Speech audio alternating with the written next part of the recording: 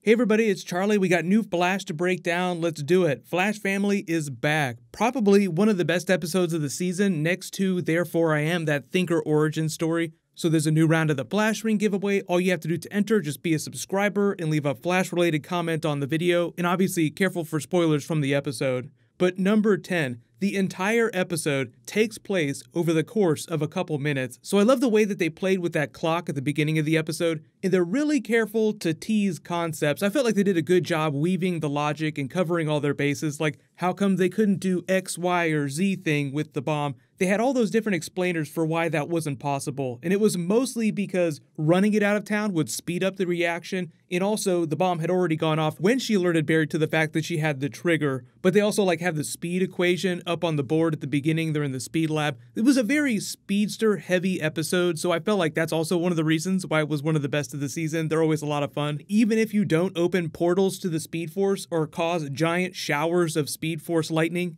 But the other thing they did in this episode was sort of remind you of a couple of the big core concepts and the big twists of the season, like Barry and Iris are married, they're husband and wife. They haven't spent a whole lot of time addressing that or them just doing regular people stuff. Like most of the season has been about their fight against the Thinker, but there's a lot of other family stuff going on, like this is a Flash family episode. There's also the literal family that they will eventually have, because at some point in the future, presumably they'll have the twins, then they'll be what you would think of when you think of a traditional family.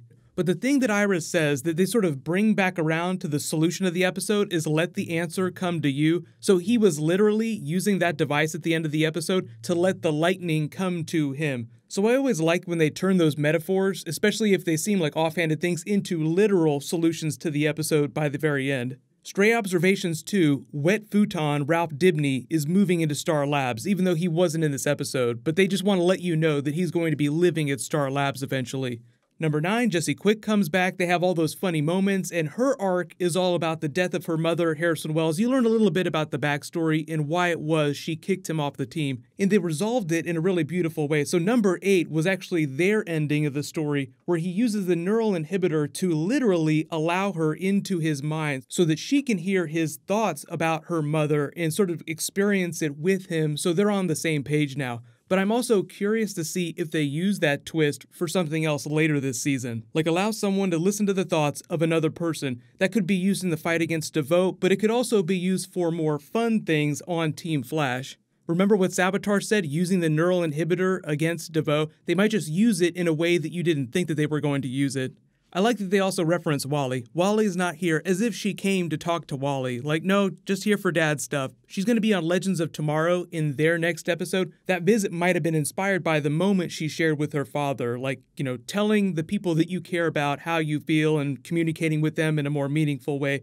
But number 7, the bomb goes off and you get that early montage of them trying a bunch of different things. Like they try Killer Frost, they try Cisco's vibing. None of it's going to work. You notice that everybody who's not a speedster gets tired really fast and breaks into a flop sweat almost immediately just because their bodies can't handle flash time. Number 6, the Flashtime explainer, so you get a much better picture of how things work. And if you thought it was weird the way they film things, because sometimes they'd be in Flashtime running at super speed, I think what they were doing there was just forcing perspective, because the best way to visualize it is when Barry is running very slowly across the city. That kind of gives you an idea that he's running at super speed, but we're seeing it more in his time. So it's almost like he's just jogging, but technically, inside Flashtime, if you saw another speedster running, it would just look like they were jogging like a normal person.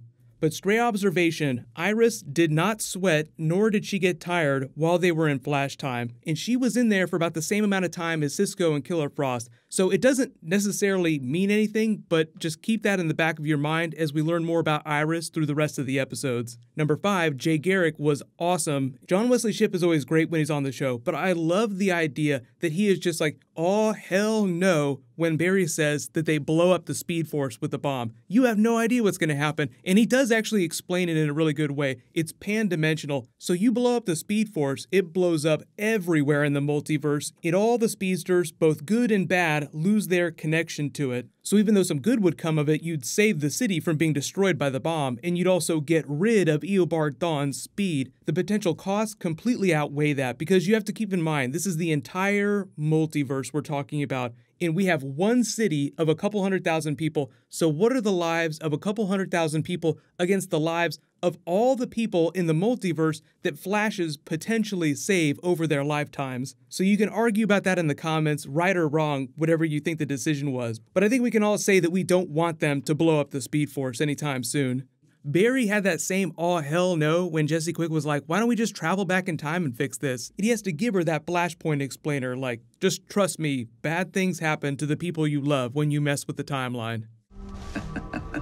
Reverse, huh? That's irony for you. So, what should we call this brave new world that you've whipped up for us? I was thinking Flashpoint. Number 3, the actual solution is something that predates Barry coming back on the show. That's why Iris had to remind him and why Barry didn't know about it, because after they brought him out of the Speed Force, nobody really sat him down to explain the mechanics of how they brought him out. They didn't tell him about that device, so Iris is like, when we brought you out, Cisco created this device for calling out the Speed Force. So use this as the lightning rod to literally draw the lightning out. So I always like it when they reference comic book stuff like that too, because I think the show has addressed the idea of Iris being Barry's lightning rod, but not very frequently. Usually it's when Barry's been stuck in the Speed Force and they've used Iris to help draw him out. I think it was back during season 2, and they kind of stepped around it during season 3 when he came out of the Speed Force. Barry, come home to me.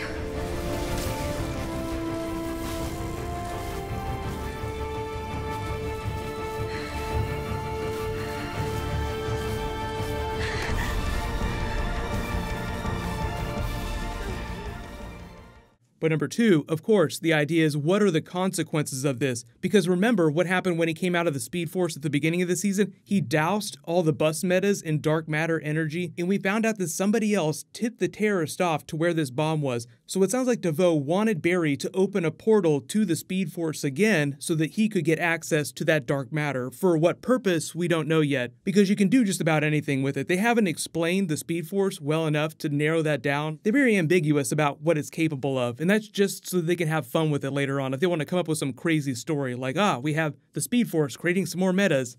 But you can post all your theories in the comments below. Like, it'll take a couple more episodes before we'll learn what that is, but remember, this is really like the back half of the season, so it's not like they're going to drag this out that much. But number 2 was Jay Garrick effectively retiring, or saying that he was getting ready to retire. I think, by the end of the show's run, the idea is that he becomes retired and Jesse Quick takes his place as the speedster of Earth 3.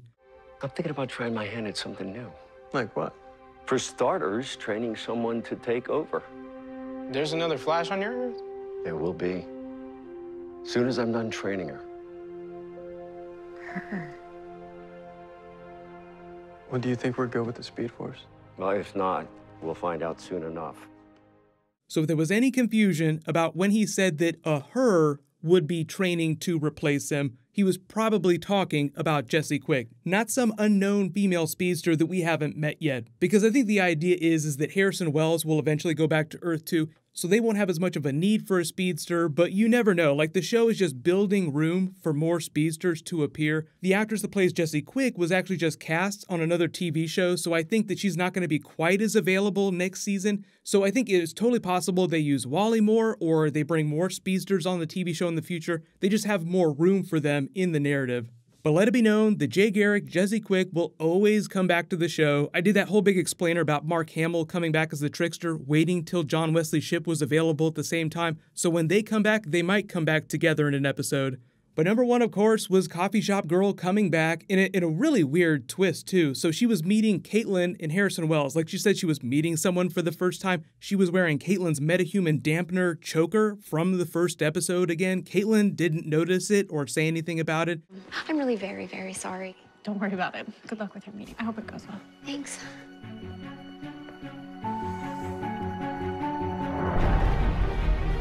It did.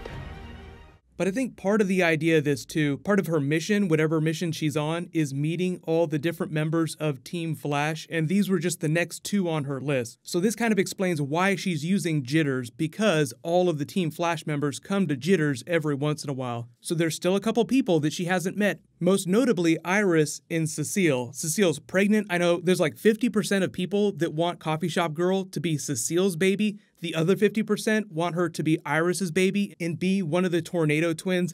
I will go on record as saying I'll be super disappointed if it turns out that it's Cecile's baby. I'm hoping that we find out that Iris is pregnant in the final episode, but that's still several weeks away, so just look for more clues as we go along. We'll see more of Coffee Shop Girl, so we'll get some more evidence about what it is that she's actually up to, besides just trying to meet all the different members of Team Flash and scribbling the same symbols that Barry was writing when he came out of the Speed Force. We're gonna need more diapers. But let me know in the comments, after this episode, what is your favorite episode of Season 4 so far? I'll do a trailer video for Run Iris Run tomorrow. We already know a little bit about how she gets her powers and the mechanics of everything and the timeline, so that should be up pretty early in the morning. I've also got some new Witcher because, speak of Mark Hamill, the Witcher TV series might be casting him as one of the bigger characters. So congratulations to the latest giveaway winner, Milan Abraham. Please private message me so I can get your contact details. Click here for my Infinity War Black Order preview, and click here for that Legends of Tomorrow Wally West video. Thank you so much for watching. Everybody stay awesome. I'll see you guys tonight.